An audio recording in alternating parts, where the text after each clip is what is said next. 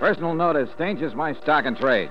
If the job's too tough for you to handle, you got a job for me, George Valentine. Write full details.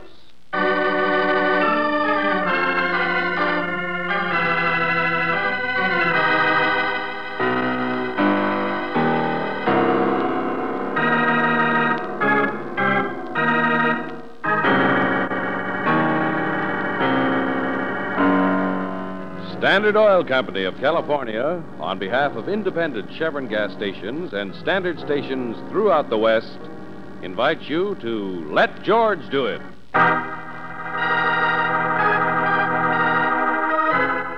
Follow that train, another adventure of George Valentine.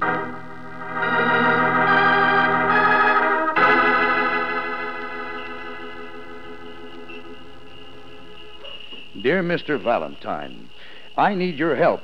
There are some things that I want most desperately.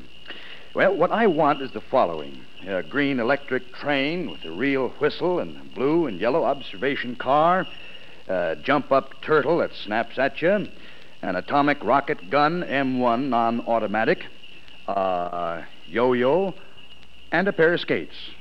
Signed, Santa Claus.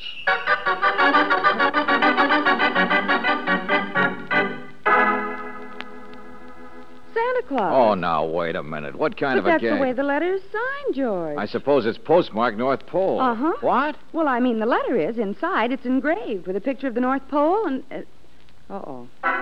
In small print, it says, Local Branch Office, Gumpert's Department Store.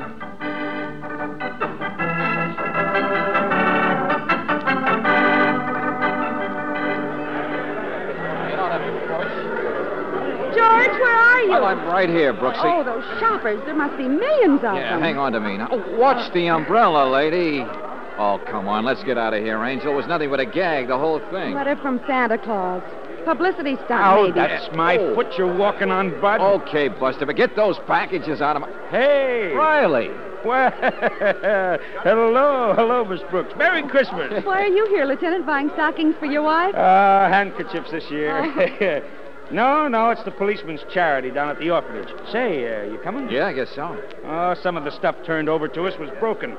Got to get a new motor on this thing, see? You mean people give toys for charity that aren't any good? Well, I grant you this item was, well, you see, me and some of the boys were playing with it down at the office, and it broke. Hey, wait a minute.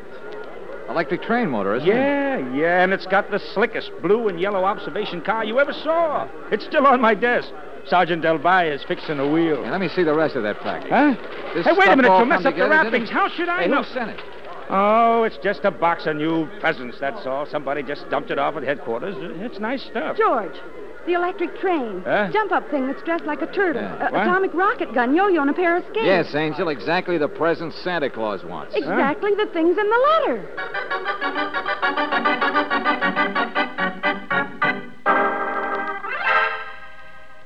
No. You misunderstand. All those men you saw dressed in Santa Claus suits go outside. Yes, they work on the streets for blocks around, collecting money for charity. You mean ringing a bell and saying, buy your gifts at Comforts?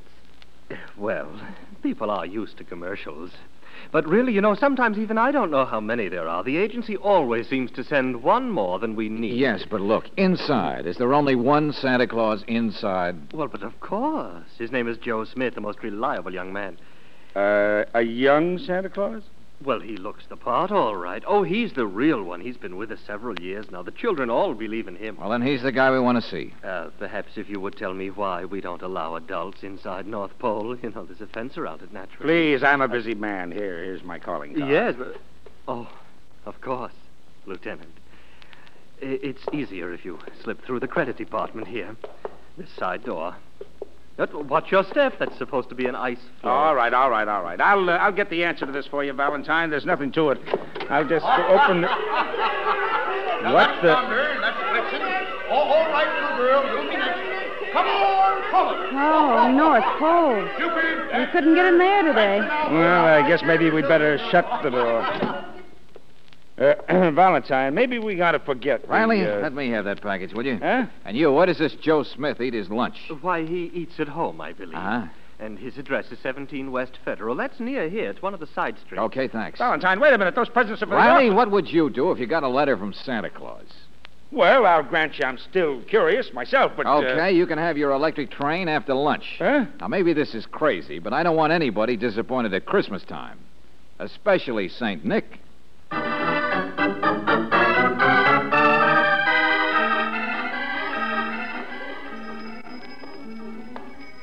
Buy your gifts at Gumbert's. Merry Christmas. 17 West. There it is, George, across the street. Yeah, the brownstone, huh?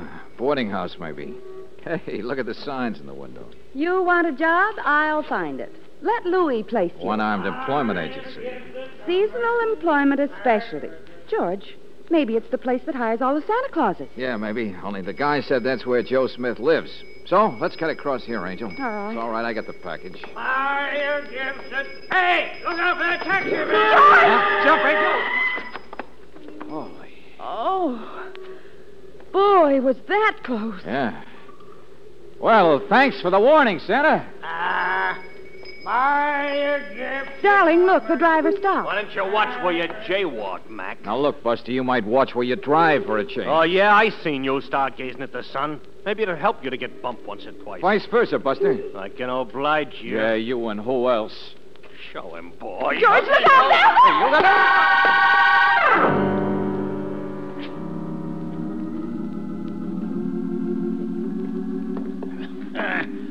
Bad enough a man should be a Samaritan. He shouldn't strain his heart doing it. No, Hilda. His feet on the couch, not under him. Yes, Mr. Louis. He might break his leg. You want he should sue us? No, Mr. Louis. Oh, my back. Yeah, there we are. Oh. Men my age carrying bums off Hey. the street. Hey, where am I? It's Mr. Louis' house, sir. Louis' house? I'm the cook, Hilda, and I saw you lying out on the street. Louis' and... house. Oh.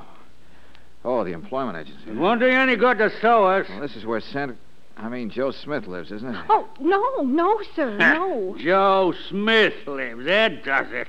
I break my back like a Samaritan for insults. Joe Smith is my boyfriend, that's all, sir.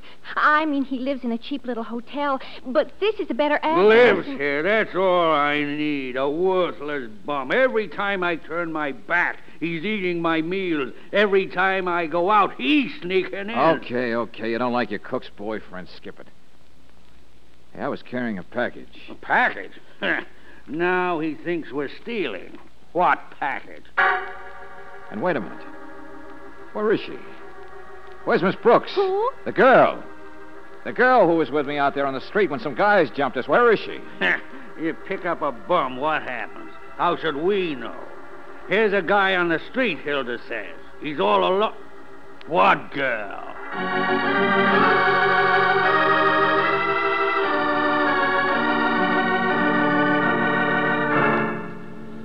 So she's disappeared, maybe even kidnapped. I'm just as worried as you are. Only will you please... Those guys jumped us. She's not maybe kidnapped, Riley. I've got every man on the force searching for her. What else can I do?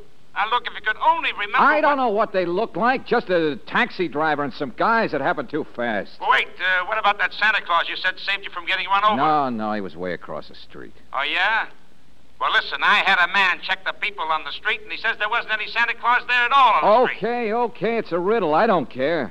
All I want is to find Brooksy. Valentine, will you please let us do the job we can do best? Will you please stay with that electric train and... Riley, you can take that electric train, and you know what you Look, do. get smart, will you? It was stolen from you. That's why you were attacked. Only listen. Were the wires made of platinum? Was there a crown jewel in the headlights smuggled dope on the yo-yo? No. Me and the boys took every one of those toys apart down here at the office.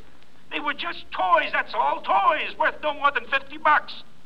Okay, well, you figure it. Okay, Riley. Gee, Mr. Valentine, I know how you feel. Me and Joe love each other so much, only we can't get married. He only works part-time, driving fruit trucks in the summer and being Santa in the winter. Mr. Louis won't pay me enough to support both of us. It's no fun being apart. Hilda, let's talk about something else, huh? The only times I see him is when the boss is out. But gee, if a person thought you would never see the other person again. Hilda, will you please answer the door? That might be Okay. Joe. Coast clear, honey? Uh-huh. Oh, Hilda, baby, Merry Christmas. Show your whiskers. All right. Break it up. I'm George Valentine. Oh, well, how are you, Mr. Valentine? Say, isn't this a swell day, though? Yeah, sure. Now, you're the one who wrote me that letter. Why? Huh? Why did you write it? Santa Claus wants presents. What's the gag? Why those special toys you listed? Oh, it's no gag. They were stolen. Stolen? From the North Pole, I mean, yesterday. Go on. Well, it all started yesterday, Mr. Valentine. A guy I used to know once bumped into me on my way to work. Mo Dickerson. He asked me could he take my place today as Santa Claus and wear my stuff. What, Joe? No, take it easy, honey. Of course, I said no. I thought it was just a rib. Until last night, I saw some of my toys were missing. And then I got a phone call saying unless I let Mo do what he asked, those toys wouldn't be returned. What's so important about that? Well, if they weren't returned, I'd be in trouble. I'm responsible. Nobody's allowed in the North Pole except me and the kids. Not even store help. Oh, no, I'd be in trouble. Uh-huh. It was Mo's way of pressuring you into doing what he wanted. Only I wonder why he wanted to play Santa. And, Joe, if people can't get in there, how did he steal the toys? Gosh, I don't know. I don't know any of those things. I got the kids to think about, Mr. Valentine, and I wanted you to figure out... You don't know where Mo lives either, do you? No, I'm sorry. He's a skinny guy with a sort of a nosy voice, brown hair and a mole on his ear. Wait a minute. Eyebrows go up, little scar on his cheek? Yeah, that's right. He drives a taxi sometimes. Say, do you know him? Sure, I met that guy, and I'd like to meet him again. When was this changeover of his supposed to take place? Today, after lunch. Okay, you're going to make that changeover, Joe. Only with me.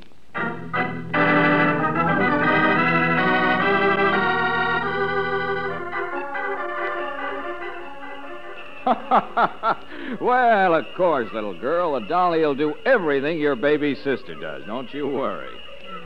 Yeah. Oh, brother. How many kids are there in this town? All right, Sonny. All right. You're next. Don't push there. Well, now, there's a fine little fella. Up on my knee. That's it. Now, let's see. You wrote me a letter up at the real North Pole. I remember that. But you know how those elves can mix up a man's desk. I brought you one. Hey, what's that, Sonny? You'll have to speak louder so Santa can hear what you... Letter. I brought it. Here. Hey, let's see your face, kid. Oh, no, you don't. You got your mail. So long, sucker. Hey, wait a minute. Well, I'll be a midget. Dear Santa Claus, you still got your chance to play ball, but open your mouth 1 inch wider and you'll find yourself stuffed up a chimney with a stocking around your neck.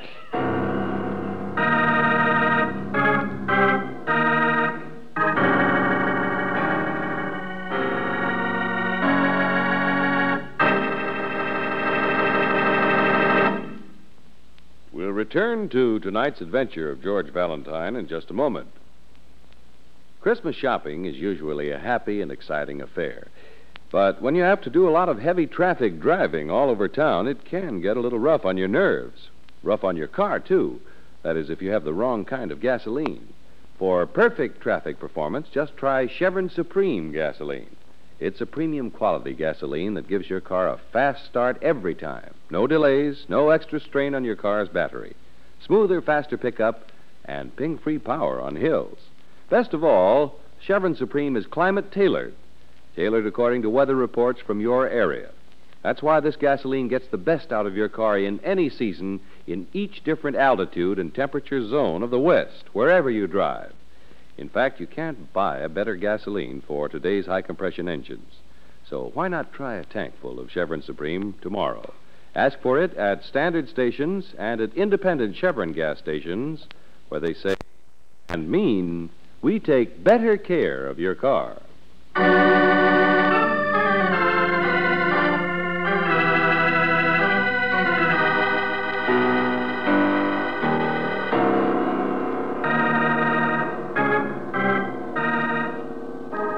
now back to tonight's adventure of George Valentine.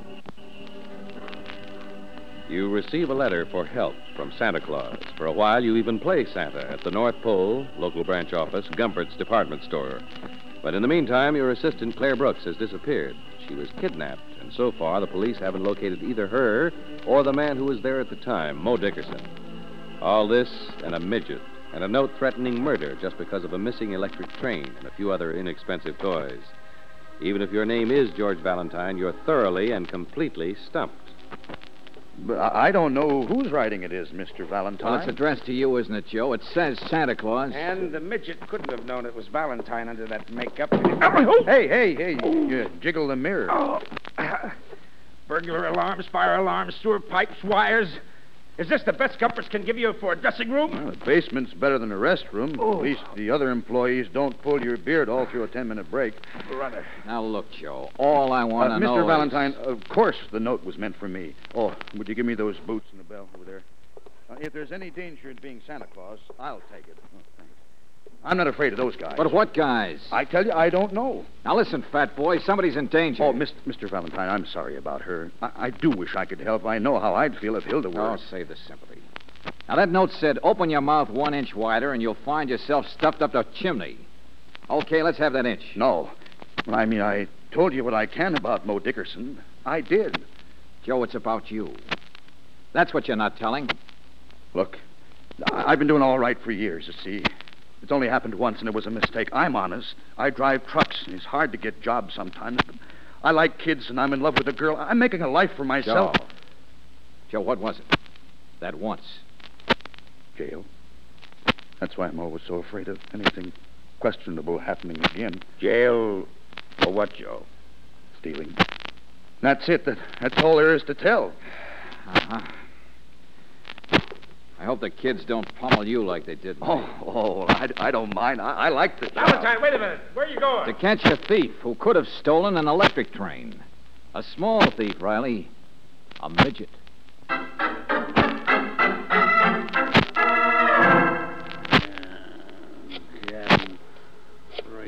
For trick jobs, Louie. If you can't be very many of them in town, they ought to... Tall guy, stuff for a water ski in Florida. You must... who is employment? Now, here, listen. I want a paycheck, so get over here. No. What's what? He's in a... Take the next. Main 8409. Midget who gave me the note. And he must be at the North Pole yesterday. Tell me who he is, then he can fooze the rest of the boys. Yeah. It's a job for a radio announcer now. Hey, results. Somebody at the door. Something. I get a commission. Go on, what? Hawks. You're all right, small fry. Don't worry. Who's gift? Brooksy. I want you to meet the most charming... Oh, but you are charming. My name is Felton. Look, Angel, you were kid on the sidewalk. When I came to, you weren't there. Now... Married man, Mr. Valentine. No. George, no. I took the electric train there, and the next thing I knew, I was wondering... And there she was, Mr. Valentine. She'd fainted. Naturally. George, he even took me to the emergency hospital. See my bandage? Oh, it's under my hat. Mr. Felton, you and who else revived her? Tom and Jerry? I beg your pardon. My darling, once a year a little nutmeg won't hurt anybody. Oh, George. Hey, come on, Angel. You should have stayed in that hospital. Hilda, where are you? Oh, here I am, Mr. Valentine. She can lie down on my bed. I'll take her. Oh, you poor thing. I'll go with you. Oh, great. Well, I guess I ought to be grateful to you, Wolf. Yeah. Well, I'm sorry you were so alarmed. So were the police. Oh, dear. And me, a married man. Mr. Valentine, perhaps if there's no further way I could be of assistance... No, hold it. Hey, is this the place phoned about a... Hello, sucker. Let go of me. Put me down, you big boy. I don't. Mo! Oh, good heavens. Hey, What's Mo! going on? What's this? Who? What's this all about? Mr. Felton, here's your chance to make up. Hold this half pint. Well, now, really, Put me down. What's the matter? Wiggly, I... Put me... Well, Mo, welcome to the party. Mr. Valentine, really? Oh, stop kicking me, will you? Yeah, things happen pretty fast, Mr. Felton. I guess you can put the little man down now. He's not going anyplace. What's the meaning of all this? What is it? Shoplifting, I figure. The big guy here used the little guy to try and pressure a Santa Claus. Wanted to borrow a red suit for the afternoon so he could get into Gumpert's unnoticed and fill his stomach full of mink coats or something, I suppose. Yes. Only what I don't... Yes, really, Mr. Valentine, that scarcely makes sense. But then I suppose neither will this. Hey, boy. Nice going, boss. Thank you, Wiggly. Thank you.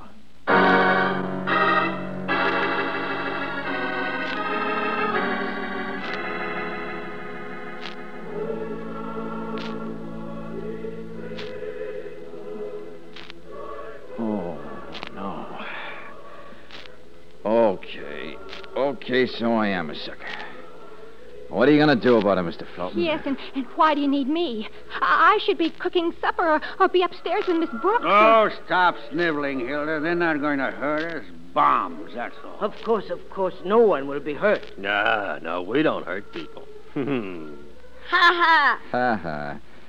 Quite a convention you got on your hands, Felton. 7:53, boss. Plenty of time, Mo. Relax, Wiggly. Listen to the music. Yeah, you're a big wheel, Felton. That's where I went wrong, figuring it was just shoplifting, isn't it? Just shoplifting would scarcely make sense with all the effort you guys put out over that electric train. Well, I assumed you'd come to your senses, Valentine. Naturally, I had to detain you. I could fix it so he loses those senses again, boss. Don't be so anxious, Mo. But you did want to play Santa Claus. And you keep watching the clock. Something's slated for tonight, isn't it? Sure, that's it. At closing time, the guy playing Santa Claus would go down to the basement to take off his makeup. He'd be there late. And the burglar alarm wires are down there. Boss, he talks too much. Why, your gifts at Gumpert's. That place must take in close to $100,000 a day this time of year and can't bank till next morning. Well, you've got a big organization, all right. The man inside the basement blocks the alarm system. The rest of the team goes to work. It's robbery. Big-time organized robbery. I know it. Bums, that's all they are. Oh, shut up, Louie. You're in it yourself. What's that? Yeah, you guys sit around acting like you don't know each other. Well, who hires people? Who knew about that basement dressing room? And why do you think I wanted you to phone midgets today? It was to see if the right midget would take orders from you, Louie, and he did. He came running.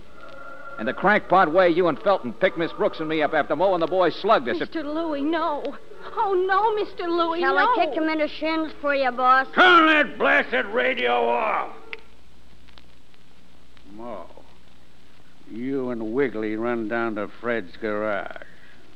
Pick up a car. Get back here fast. Sure, Louie. Yeah, Louie.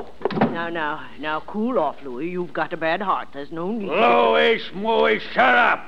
All day you've been botching. I have not. Just a bit of bad luck. Picking that Dame Brooks off the sidewalk. But the boys had hit her too hard. They'd hurt her head. It only seemed decent to...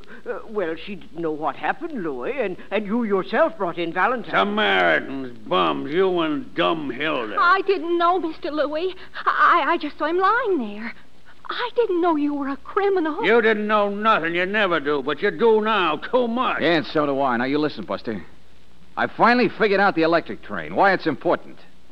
It starts out on the North Pole. It was stolen from there. So smart. Only instead of dumping it in an ash can, Felton, you go soft-headed and put it in a charity box where a cop can get hold of it and play around with it in his office, can give it to me. Yeah, now I know why it's so important, why you had to have the boys slug me to get it back again. The world is full of bums. Fingerprints. Sure, fingerprints. There's nobody can resist playing with an electric train. Go ahead, make noises while you can. Now, wait a minute, Louie. Of course I'm going to kill him. So I work with bums. So a big-time robbery gets botched up. I get rid of him, I can still pull it. So I ain't got the burglar alarms fixed. I can still There's a blue and yellow observation car, Buster. What? You've got that electric train back, all right, but there's a blue and yellow observation car still on my friend Lieutenant Riley's desk. I've already told him to check it. Every big baby in your gang has probably had his mitts on it. Well, a complete fingerprint roundup is going to make your robbery a little risky, isn't it? It might even make killing me a little risky, too. He's right, Louie. They'd know who to look for afterwards. You see? It's not practical anymore for us. Shut up, you sissy! What? You botched it up, Samaritan. Playing with toys, turning soft. All of a sudden afraid to take a bum for a ride. Oh, I am not a sissy. But for gosh sakes, don't you realize... well, it's Christmas. Yeah, and that's Riley.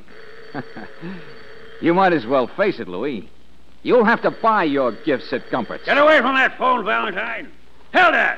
Hilda, stop twisting that handkerchief and answer it. Yes, sir. My prints ain't on file, Valentine, and they ain't on no toys either.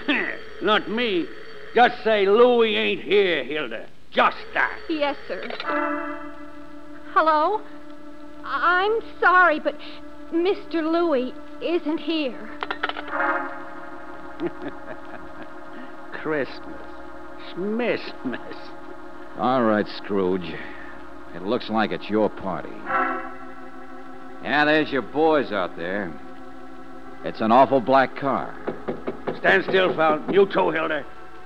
In case you got any Rose Bowl tickets you want to get rid of, Valentine. Oh, shut up. Let 'em in. Let's get going. All right, Mo, come on. Merry Christmas, baby. Merry... What are you talking? Get him, Joe!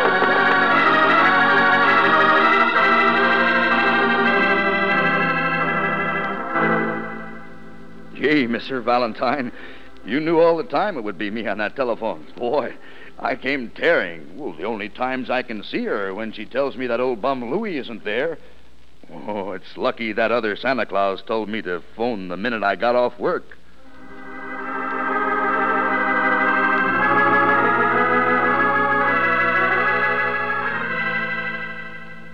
George. George, at least you'll admit it was lucky that Joe should telephone the minute he got off work at 8 o'clock. Well, I hope that was Joe on the phone. That's why I tried to keep Louie mad. Keep him from looking out the window to see who was really coming. Oh. But what about that other time when the Santa Claus practically saved our lives? When that taxi almost ran us down. Yeah, the one who warned us. Lieutenant Riley said there wasn't a Santa Claus on that street. Huh? And in the store, who suggested Joe telephone? There isn't any other Santa Claus inside the store. It's only outside. George, who was it? Well, what's the matter with you, Angel? Don't you believe in Santa Claus?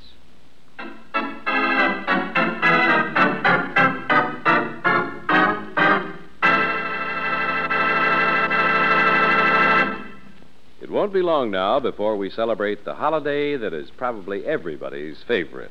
Stockings will be hung, old Kris Kringle will be stopping on every rooftop, and on Christmas Day there will be happy family gatherings. So right now we want to wish you the happiest and brightest Christmas season you've ever known. A Merry, Merry Christmas to you from all of us here in the studio, and from the sponsors of Let George Do It, Standard Oil Company of California. Incidentally, this is the 4th Christmas season we've been on the air with you. And once again, independent Chevron dealers and Standard Stations personnel also want to sing out to you, Merry Christmas. Have a happy week, a happy holiday, and we'll be seeing you next Monday night. Tonight's adventure of George Valentine has been brought to you by Standard Oil Company of California on behalf of independent Chevron gas stations and Standard stations throughout the West. Robert Bailey is starred as George. Let George Do It is written by David Victor and Jackson Gillis. Virginia Gregg appeared as Brooksy, Wally Mayer as Lieutenant Riley. Larry Dobkin was heard as the executive, John Daner as Joe, Herb Butterfield as Louie, Virginia Eiler as Hilda, Junius Matthews as Felton, and Tony Boris as the Midget. The music was composed and presented by Eddie Dunstetter.